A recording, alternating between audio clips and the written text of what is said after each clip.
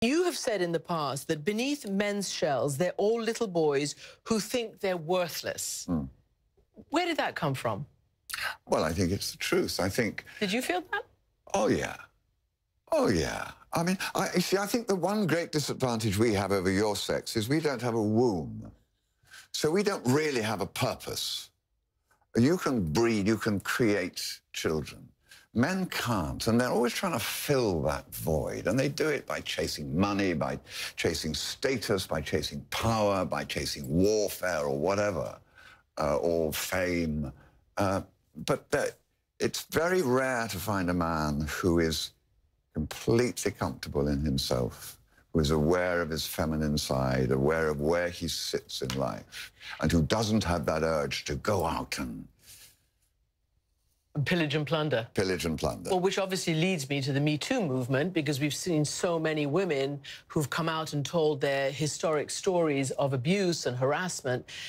Where do men fit into this? I mean, obviously the abusers, but can men like yourself and others who clearly feel for them be part of the solution? Well, I think it's very important for people like me, white male, successful, to listen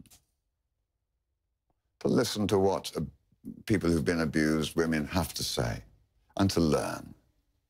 But at base, I think we have to love each other, respect each other, tolerate each other, and wonder in the difference in each other. Whatever our sex, whatever our age, whatever our sexual proclivities.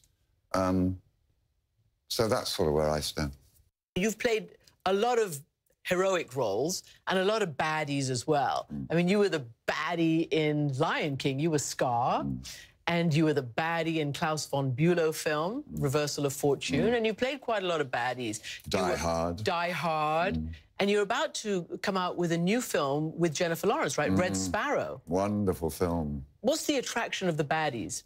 Well, you see, I don't see goodies and baddies. I think we all have grey in us, and we all make choices in life, and those choices are judged and by other people who say, well, that is good or that is bad.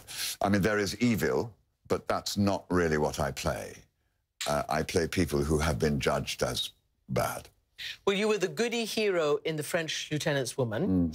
And then, as I said, Reversal of Fortune won you an Oscar. You're now playing in Long Day's Journey with, as you said, Leslie Manville, who is also up for an Oscar for Phantom Thread. Quite rightly, too.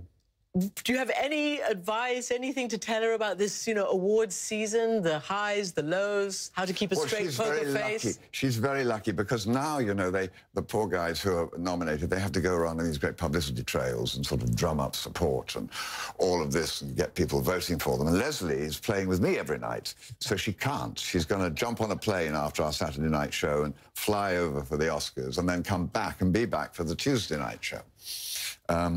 So she won't have to go through that whole farrago. I hope she'll enjoy it. I did. It's like having a birthday, you know. I mean, I went mad. I remember I kissed everybody in sight. I kissed Madonna, who was sitting in front of me. I don't know. And sitting next to Madonna was Michael Jackson. I very nearly kissed Michael, but I pulled back at the last minute. I don't know why, just because he was one seat too far. You don't remember anything, really. Jeremy Irons, thank you very much indeed. It's a pleasure.